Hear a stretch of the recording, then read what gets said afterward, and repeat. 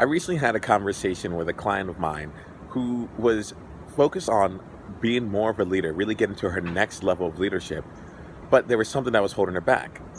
She was like, if I go this way, if I really show up and be authentic and show up as I truly am, people might think that I'm overly ambitious. Does that sound kind of familiar to you?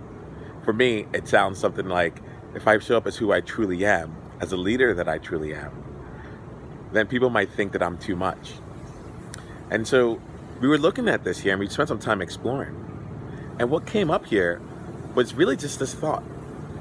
People might think that I'm over ambitious.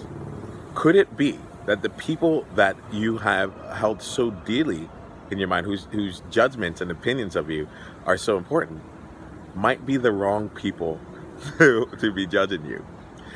Might be the wrong people for you to consider your peers, or for you to be trying to be in circles with. Over ambitious, too much. That's not about you. That's about them. And I want to just make this very quick video here to offer you a chance to look at your language as it comes out and see where in some areas where you might be thinking that you're overboard, or that you've gone too far, that you're too much, you're over ambitious, you'll be seen as egotistical, whatever it is. Something that implies that if you showed up the way that you truly are, if you spoke your truth the way that it truly was, you'd be taken as way more than what is acceptable amongst the people that you're with. And then ask yourself one question. Is this the right group for me?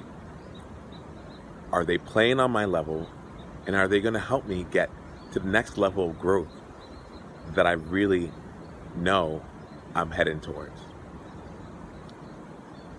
Just give yourself that opportunity to go back and take a look at the relationships that you are building and the types of people that you're bringing into your world, the types of people that you're attracting, and the types of experiences that you keep creating for yourself because of a feeling of not really going to the next level. If you're feeling this here, I have good news for you. It probably means that it's time for you to take your next step. All right? It's probably a great opportunity to look at with that old adage that says you're the average of the 5 people you spend the most time with. Go out and find another group of 5 people and be the lowest part of that average. Draw down that average, because that allows you to actually go ahead and grow from there. So I'm going to leave you here with this question once again.